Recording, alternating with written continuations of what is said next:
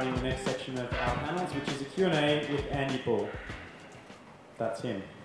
Please welcome Andy Bull to the room. How you going? He was born on September the 5th, 1984, and he shares a birthday with Freddie Mercury. He's got a total of two records out, 2 EPs, and 2 ringtones on iTunes, should you want to download them. And he's been making music for an awfully long time. We have a lot to get through with Andy. There's a great story here. Primarily, we'll just be talking mostly about his most recent record, Sea of Approval, but in order to get there, I think we're going to discuss the process that he went through, because you've gone through a lot, Andy. You've done a lot of things. Yeah, some of it's more compelling than other. Oh, by the way, you can hear I'm a little under weather, so I'm sorry you have to listen to me snort and sniffle through this, but we'll just get through it together, alright, gang? Can we just get some more levels on Andy's mic? Alright, well, let's talk about the early days when you were a young singer-songwriter and keyboard player. You grew up, interestingly, kind of half the time in Saudi Arabia and half the time in Australia. Can you talk me through that period and kind of how it influenced you? Well, my parents had moved to the Middle East to work in a hospital there, and my brothers were raised there and I was born there, but I left quite young, so I actually came to Australia quite young. So I don't really remember too much of the Middle East, but I obviously remember growing up in the suburbs of Sydney. So I grew up about an hour north of here. You want me to reminisce on that generally? I just wanted you to talk about, I know that your brother's a musician as well, and you know there were a lot of keyboards and other instruments in the house. Yeah, so my dad was a doctor, but he played piano to kind of let off steam.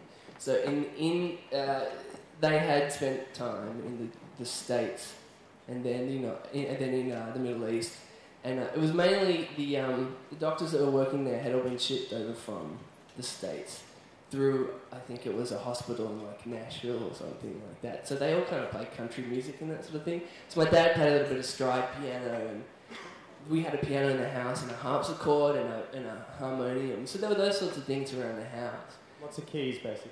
Yeah.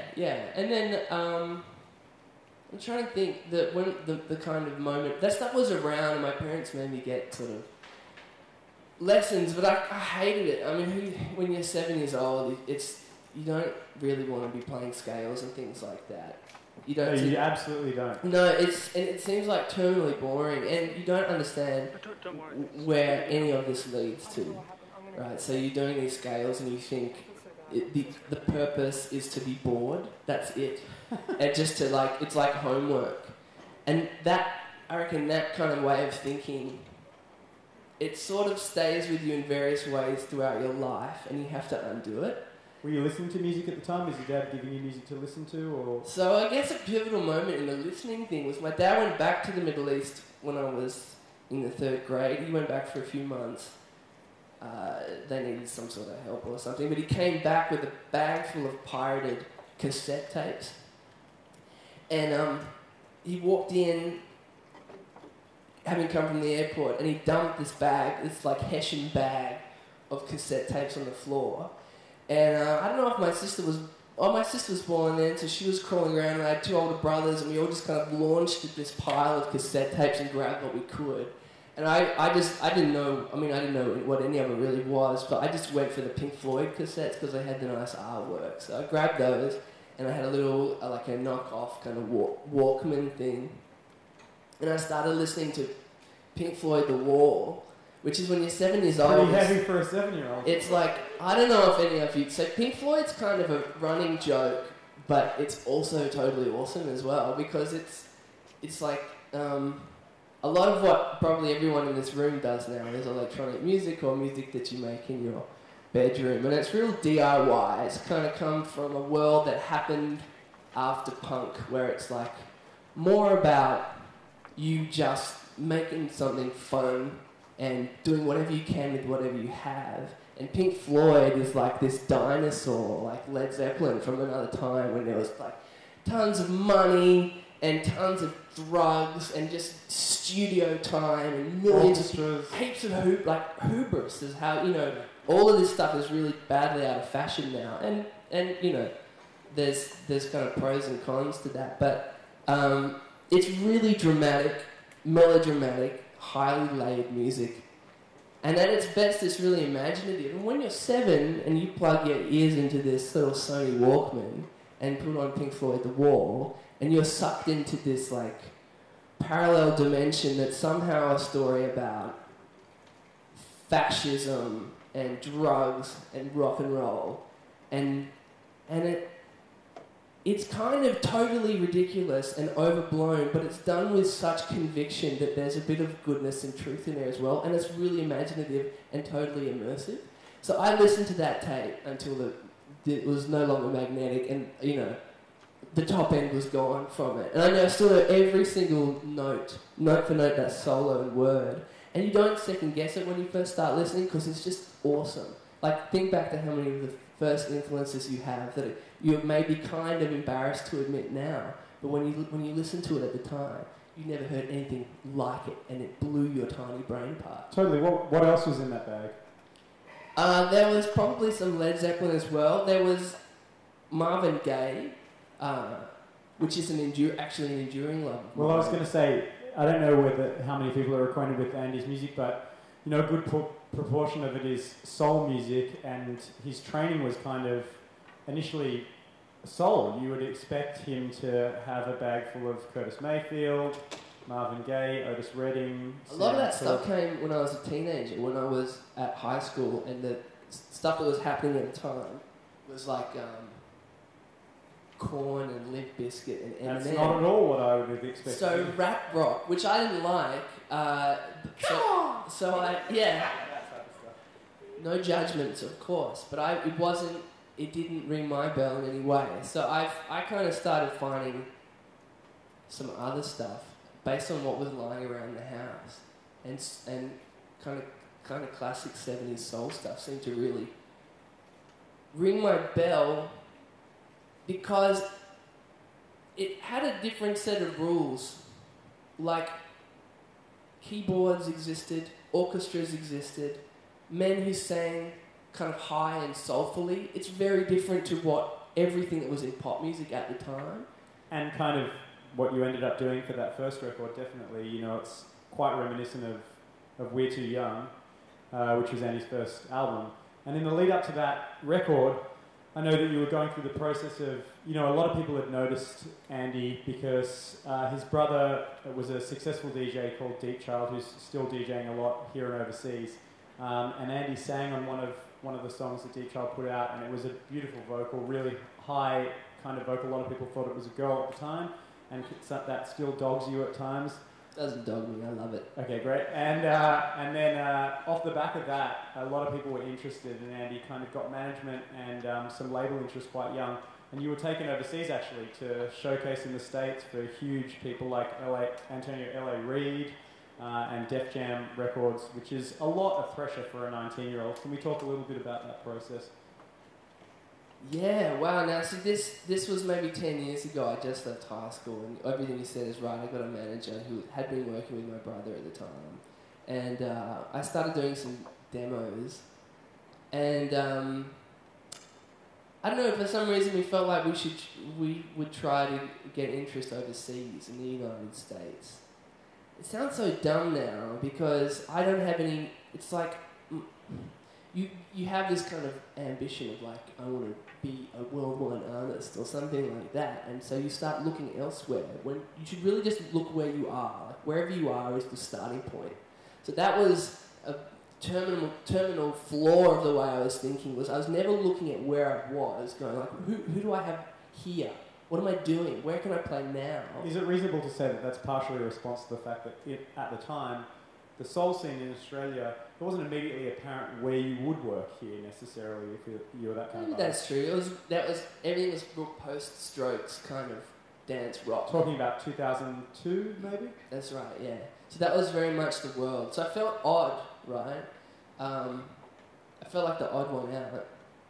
And it's good to feel like the odd one out if you can learn to not be fazed by that and just actually be kind of happy and confident about that. But when you flick like a rubber band in the opposite direction, trying to show how, like, if you think you need to take big steps to justify your oddness, you end up doing dumb things, right? Is that what you did?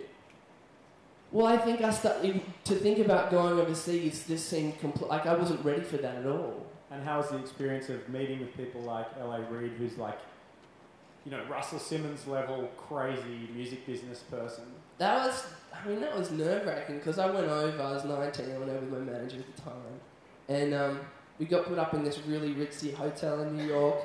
And you go in and you do this showcase. And L.A. Reid is like not a big guy, but he is the biggest small man I'd ever met. So like an intense character. You could feel his power just emanating from him and the kind of hushed awe that this entourage followed him around as he walked into the room. And he'd sit down and he'd talk for 30 seconds and he'd play and he slaps his thigh and he nods his head and he goes, okay, great. And then leaves. Now one of his vice presidents of the label, A&R guys, have been really keen on signing us. He'd been the one who'd flown us over. And so you're getting all this hype and you walk into the office and there's platinum discs and everyone's like really, you know, loud, confident, New York kind of vibe. And I'm like, oh, I shouldn't be here at all. Like, I'm 18 years old, I'm from Sydney, from the suburbs. Like, I don't know, I wasn't ready for that sort of thing. I didn't believe myself at all. But I went in there and I gave it hell.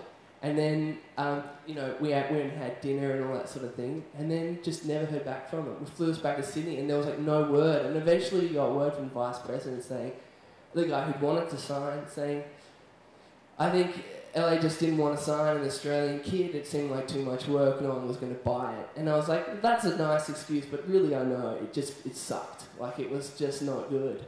That's brutal, but I mean, you can't really tell. It probably was quite, I mean, that may have been true. Maybe it just wasn't the right time. But either way, that's a huge thing to have happen around 19, kind of 20, 21. Yeah, but whatever. You know what? You like have that experience, and then and it seems like such a big deal at the time. You're like, I've been rejected. Didn't they see my star quality shining through?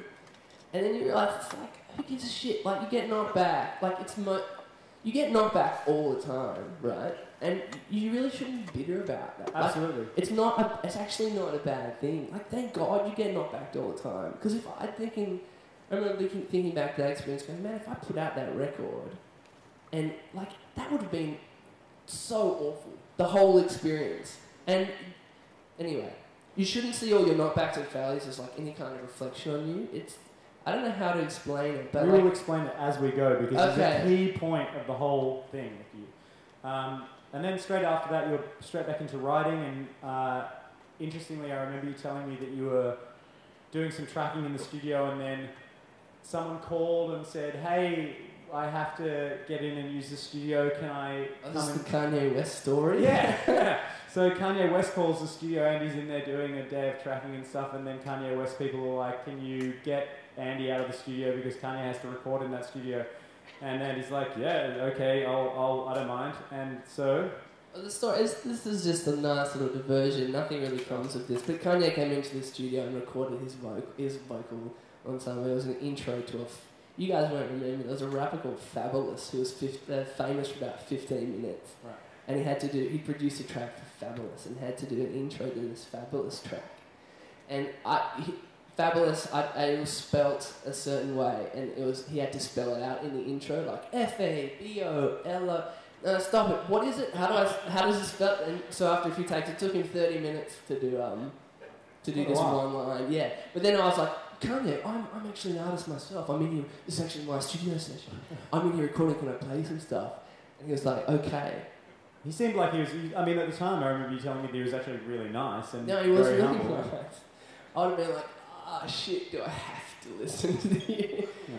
Like, but he was really nice, and he listened to stuff, and he pointed out some things that were useful, like, you know, the importance of having hooks and structure, and sort of shared his, his approach to music, which was to you know, having an expression of his vision, but then the music that makes the album in the end is the one that he feels he has consensus on from his friends, where he says from like his friends from this sort of social circle and this social circle, and I guess that's been the key to his success, because if if you extrapolate that, that's become his career. It's been Kanye, but on a globally successful level that you can get into, whether you're American or Australian or English or anywhere in the world.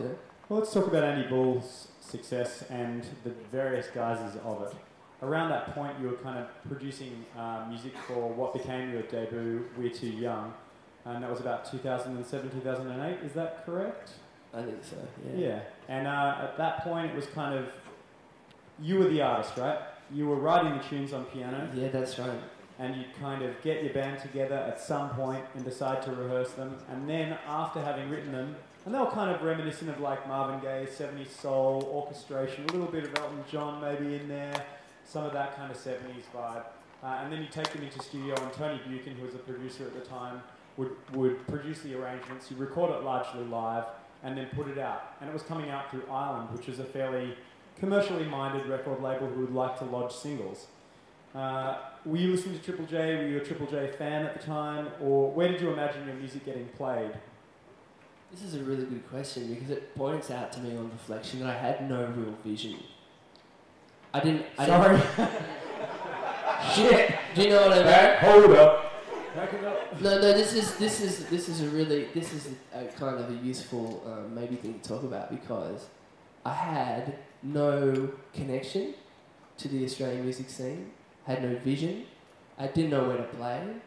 But you were playing. I mean, everybody. That's the thing. It's like you say that, but yeah, if you were around then watching as an audience, everyone was talking about this guy. Like they were all like, "Oh my god, have you heard him sing? He's unbelievable keyboard player." Like there was just a lot of talk, and everyone was really excited to see what you were going to do. So it's funny to think that you had no connection to actually. I had no connection. I had no understanding. It was a foreign thing. I had a membrane of like management and label that separated me from everything I did. Right. So this is like, this is a problem, especially if you're young and you're trying to get into an industry that's essentially a community made up of individuals that you will see a lot, and that is how things get done. Going out to shows, meeting people, hanging out with them. Exactly. Even on the level of just finding musicians to play with. All of that stuff was sort of done for me at the time. Because I had this idea that all I had to do was write songs. And what were you writing about right then? I remember some of those songs being kind of like Small Town Girl was the first single, which was sort of a conversation with someone about the various misconceptions they might have about life and the fact that they're Again, see, this is lyrically, it's like it was just whatever I could put together that rhymed. Like, and then trying to... And then trying to sugarcoat it, just like sometimes there's a hint of meaning in there, right? Always. So you've got this little flame of interest and meaning that you feel somewhere inside there, but it takes time for that little flame to become like a furnace that you are actually able to have experiences and integrate them, and then have them come out in like musically. When I was at that age, I had certainly the little flame, but not the experience. So you have this little flame of some bit of pathos, and then you string together the words and make it kind of a pop song. So on the surface of things, it might even sound and look really meaningful to other people. And of course, there is a level of meaning to it, but I don't play those songs anymore. And maybe one day I'll come back to them and I'll be able to reassess them and go, oh, you know what, there was a beautiful snapshot of being 19 years old there, but I don't play the songs anymore. Let's talk about that a bit, because, you did that record, and that's, for the audience, it's probably the most set up record you could hope to go through making. It's like, it's all there, and you just have to service a single and put it out, and hopefully it'll go on the radio, and then you'll get to tour, and it'll be good, right? But that's not what happened, right? It was a more difficult process than you'd previously imagined with that album. You went to service Small Town Girl. It got played a little on those. It's a great song, and this is no... That's a terrible song. Please, I honestly wish we weren't even talking about this record, because I hate it so much. You've got to talk about the weird stuff. Yeah, no, it's true. This is the shameful bit that's worth talking about. Everyone has the awkward teenage years. Yeah, You've got to be realistic about it, because if you don't think that they do, then when you're having them, you'll think, oh, there's something wrong with me, when actually there's something right with you. This is key. In fact, if anything you can get out of this, it's just the legitimacy of your own story, really. Like, okay, all right. I feel like we should discuss like how that came out and then it sort of didn't get on the radio like you Okay, imagined it would. I'm going to try to sum this up as compellingly as possible. I did the record, it took a lot of effort. I tried to make it the best it could. In the end, I overthought it. I took off the good songs and put the bad ones on. I had so much pressure around this because I was, at the time, 22, and I had been working on putting out the record for years, right? So there was all this kind of karmic constipation as I waited to sort of like unblock again. And Rob, just go with me here. Come with me on this journey. Let's go with him on this shit metaphor. So we finished the album, and certainly it was recorded very well. If you took out my voice and just listened to the music, I think on that level, it's wonderful. Like, that's the one thing I could say is that that little flame is the melody and the ear for sounds and structure. It's when you start trying to write words and you've only got the little... You know what I'm saying? So the music itself, I think, is it's pretty, and it was mixed really well and all this sort of thing. And if it were just an instrumental album, I think I'd be happy to have it exist. It's only the fact that I was involved in it that makes me so deeply ashamed. But anyway, it had a single that was a really good, I guess, kind of opening single, and I did a showcase, the major label showcase thing. They were showcasing, we played a bunch of songs for some radio people, and Nova at the time had just started up and was like kind of doing some Australian music, and they picked up this song and they played it like 6 times a day for about 3 weeks. Very good. Yeah, and so my MySpace page was just blowing up.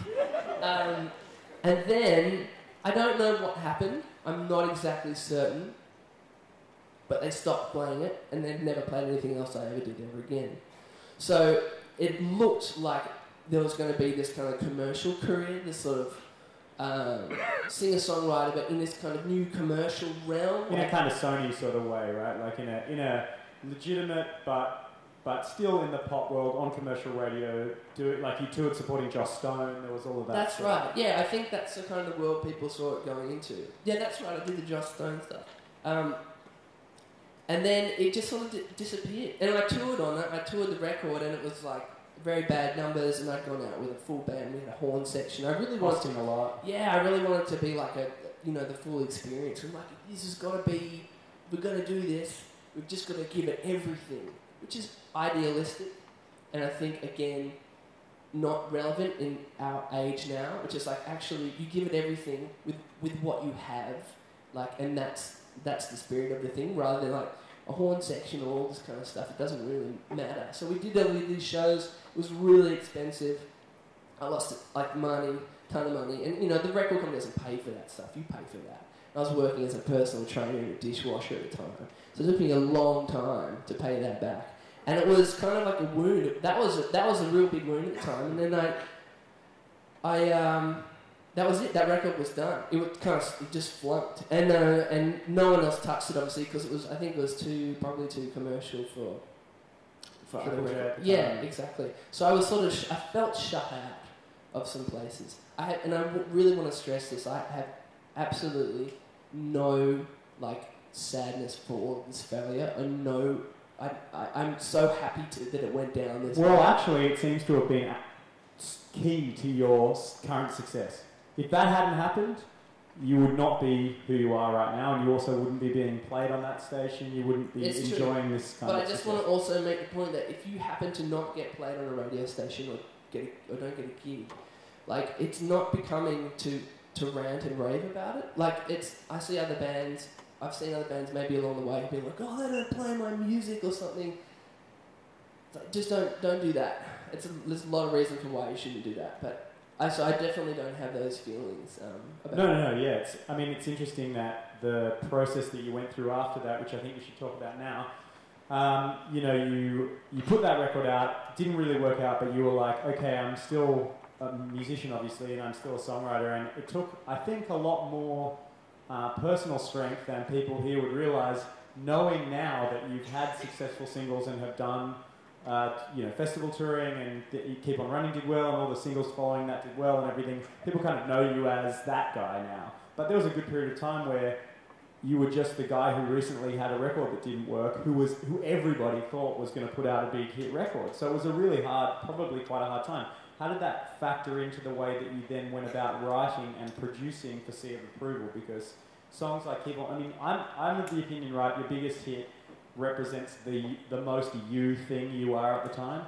So like, if your biggest hit is about you being a psycho who always has some kind of like issue that stops them from achieving their thing, then that's what the song's going to be about. Do you know what I mean? And for Andy, I think Keep On Running is very indicative of the story that went before he put that song out, which is the expectation that he would just have to keep working. I mean, it was almost a decade of work, like, or at least 5 to 6 years of hard work with no reward.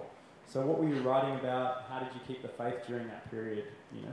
Well, what happened after that first record tanked, I started getting a lot of support slots for playing for other people.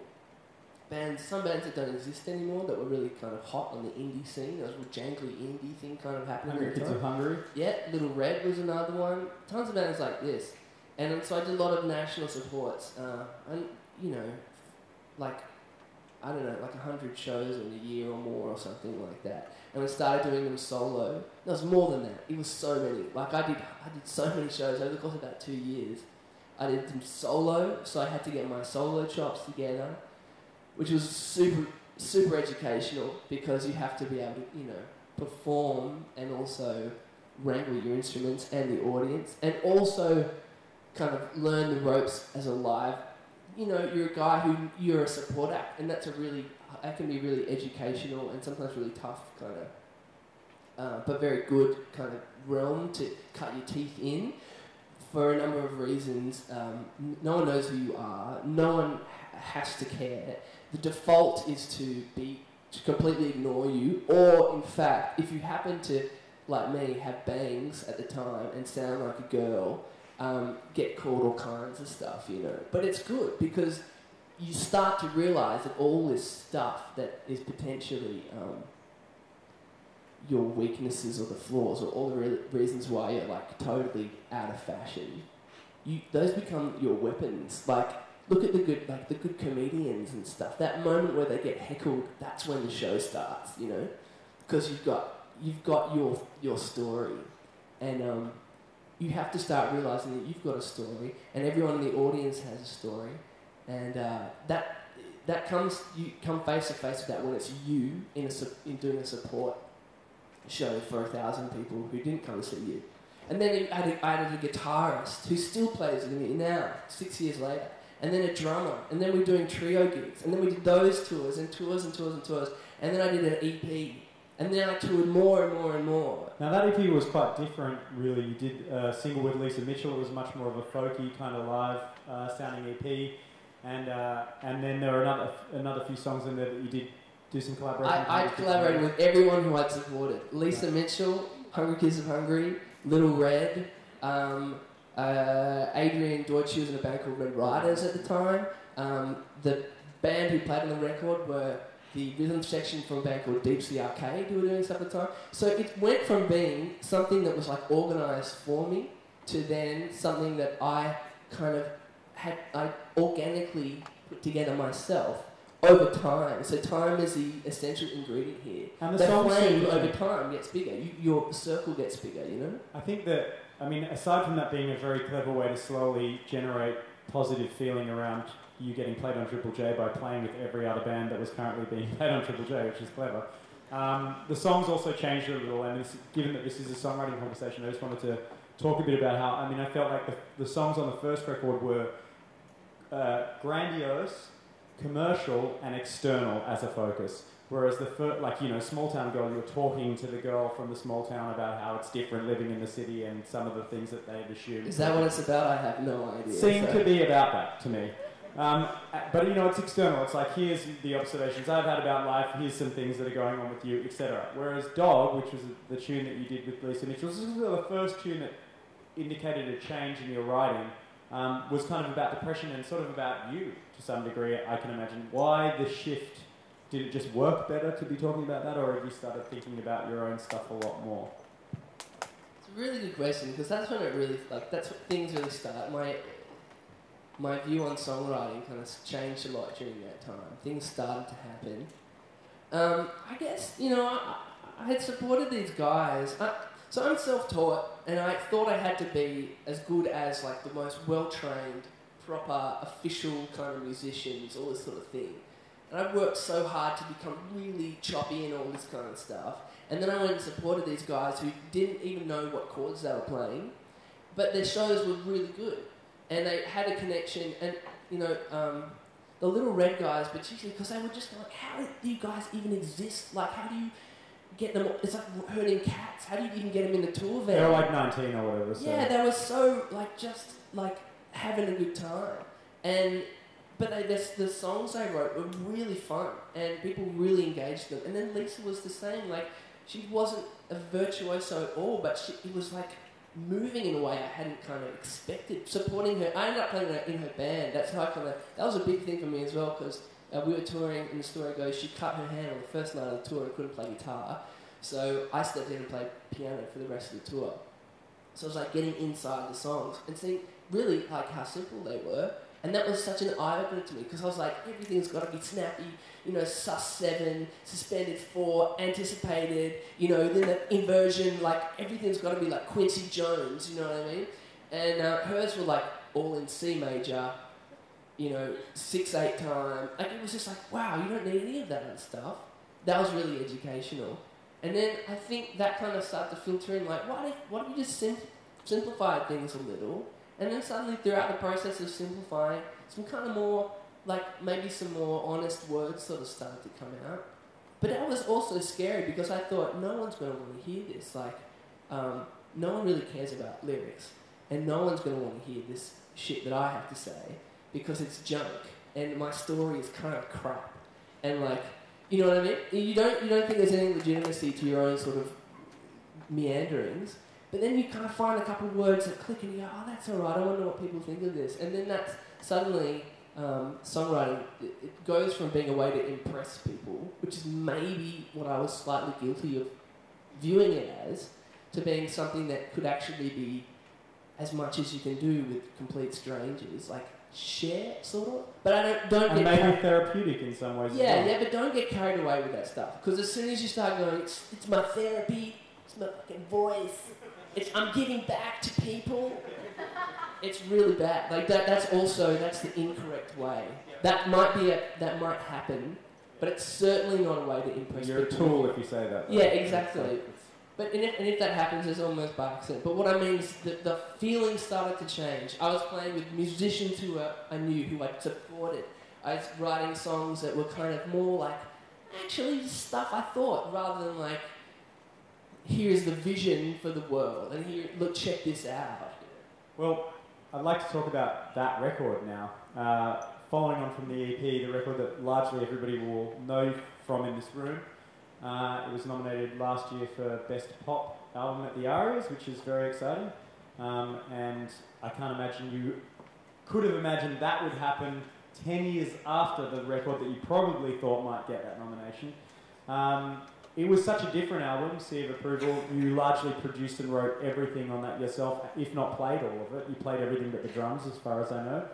And it took a long time for you to write. Can we talk about a couple of key tracks? I think it'd be great to talk about Keep On Running, because the theme of that song is perseverance, and the song itself is quite different to anything you'd ever done before. How did you write that, and why did you write that? Okay, so I'd been working, after all that EP and stuff, I'd kind of been working at like an office job, which actually wasn't bad. I was going to do some graphic stuff, and I've been doing that for a couple of years. And I thought maybe I would just give some music another crack and just see, because I was turning like 27 or 28, and I was like, you know, maybe I'll just see what happens. And I got the guys together from Deep's Arcade, who I'd done the previous EP with like 2 years earlier, and we rehearsed one song, and I was going to see if I could kind of just produce it myself. I didn't really want to work with anyone else. I always found that pretty stressful, being on someone else's time. So I thought I'll just try to like see if I can produce a band, and I don't really know if I can, but I'm going to give it a go. And I found an engineer who ended up doing the whole record. So he plugs the things in and he mixed it and everything like that. And I was lucky because he was a really gentle guy. I just wanted someone gentle to work with, like just like give me my time to like figure this out. And we went and we rehearsed and we recorded this one song, which was Talk Too Much, right? Which I demoed up on my computer at home. It was really 80s. I had a drum machine. I was like, I want to do this with live drums. Got the engineer. I was like, can we like try this sort of drum sound? And I arranged the parts and we recorded it, and that was all good. And then before we stopped for the session for the day, because I was just going to do one song, just to see, right? Minimum risk that way. I got the drummer to do a beat, like I sort of beatboxed out a beat for him, and he played it. Well, I'll just keep that on file, maybe I can use that for something later on. And then I went and spent like weeks working on Talk Too Much, like trying to learn how to use compressors and EQs and sound cards. Like, I didn't really know this stuff very well. And it was very hard, and I finally, after weeks of finessing, I got really sick because I was really stressed out about it. I was like, this is a terrible idea. I don't think I can do this for a whole record. I'm really bad. I did the song, and it's like, Talk Too Much was finished. I was like, oh, thank Christ, like it's done. There's nothing more I can add. I can't move around, because I was trying to make it as good as possible, but like not too dense, but like what keyboard sounds, because, you know, I'd done this other EP, what are people going to think of this one? How does it fit in? Like really intellectual kind of level stuff, which is just chasing your own tail. I finally finished this, like, thank God. Wonder what that other drum file was, and I picked it up, and I went, this is really good. I plugged in my Juno, and I started playing, and then literally the whole song, after spending like 6 weeks on Talk Too Much, the whole of Keep On Running was written in about 30 minutes. I was like, well, I think this is kind of exciting, but it's kind of different. I don't know if anyone's going to want to hear this. The lyrics had all come out on the spot and everything like that. And what was it about? I mean, we're getting towards the end here, and we've probably got another 4 minutes of chat and then maybe 5 minutes of conversation with the audience if you want to ask 1 or 2 questions.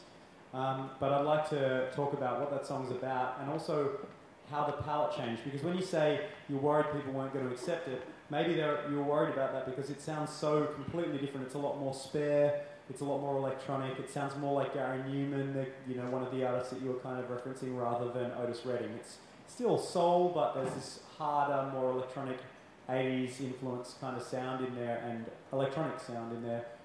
Is that something that you were thinking about, or did it just happen because you were producing it? I think it actually really just happened. The tools I had at the time, I had a bass guitar, a Juno, and the drum track. Those are what I had in the room, so that's just what I used. And just did it really not without thinking about it too much. Didn't labour over it. And I think that's partly because I'd gotten really sick and was just like unable to think any longer. So that actually happened a couple of times on the record. I get really stressed trying to work on this stuff, trying to make it happen, and I just like burn out because I've been doing shows and stuff. And then when I was just really groggy and sick, I just finish songs. So that happened with Baby on Nobody Now as well, one of the other singles. Same sort of thing. You got to just, do it without judging. You got to write it, move quickly, get momentum, do it quickly. All the stuff that ended up on the record was just the stuff I got finished. Would it be fair to say, in summing up this conversation, the movement from making your first album, which had all of this premeditation and you planned things and people had arranged all this stuff and it was kind of half you and half this bigger picture of people trying to machine a career for you, to the last record, which was you just kind of doing it without worrying too much about it? Strangely, the success came from it just being part of your day-to-day work and not something that you laboured over too much. I mean, you're working on it, but not something that you worried about day and night in terms of content, right? Well, I did worry about it a lot. That would be incorrect to say that I didn't. But then the bits that get finished and the bits where it actually goes well are the bits where the worry isn't there, where you're just kind of working. So particularly in the middle of the process, there was like a couple of months there where I just didn't finish anything because I was undoing it. I'd do it, I'd undo it, I'd speed up the tracks, I'd be like, how's this going to fit in? Like, along that time, I met Craig Nichols from the Vines, and he said, thinking is the enemy, and it was true. Like, you really have to this is a medium where we're dealing with sort of physical aspects, like rhythm, emotional aspects, waking sound. If you make it an intellectual process or an academic process, which is really tempting to do, especially when so much of what you're doing is like academic, like how does a compressor work? where do I plug this? How do I patch this stuff in?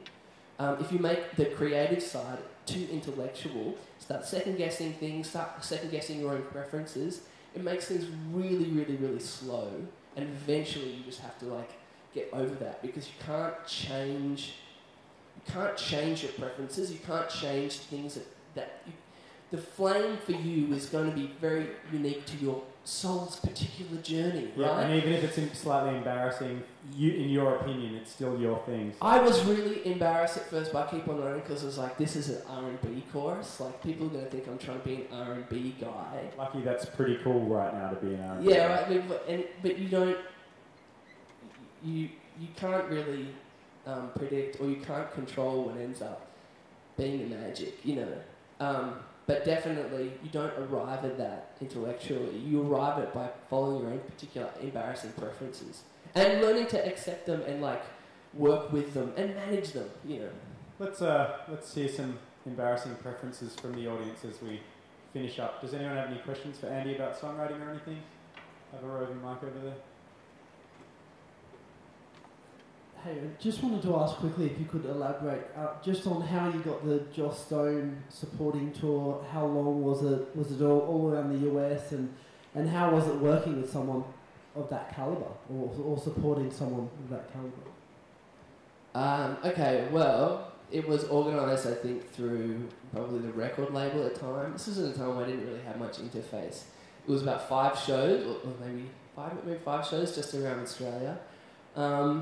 And it was a complete waste of time. In one sense, like if you're talking about like, is this strategically going to get me forward in my career? No, it had nothing to do with that. Because all of these things like support tours or whatever that happen like that, people go, oh, you get your name out, like you're supporting so-and-so. It's like, if your particular thing isn't ready, like you don't have the record ready or you don't have a good band, it's contextless. You know, it has no connection. There's no single thing that you can do, as in singular thing that you can do, that will launch you, whatever that means. It's really a slow, piece-by-piece thing. And some opportunities like that are going to be like kind of just diversions or learning experiences, but they're not sort of central. Like that didn't lead to anything or whatever, you know. Anyone else? Yep. Just one last one to finish. Make it a good one, no pressure. Yeah. Come on, you. You were saying earlier that when you're writing lyrics, you just kind of strung words that sounded good together and they had some contextual meaning, but nothing too big. How did you improve upon your lyric writing? Like, how have you advanced upon that? Well, you keep doing that. You keep doing that. There's not like a shortcut through it. One of the things is the journey is long and arduous, and it's kind of meant to be. Yep. So you keep stringing words together. You just keep doing it. You keep doing what you can, and then eventually you listen and the sort of meaning of things. You start to articulate yourself a bit better.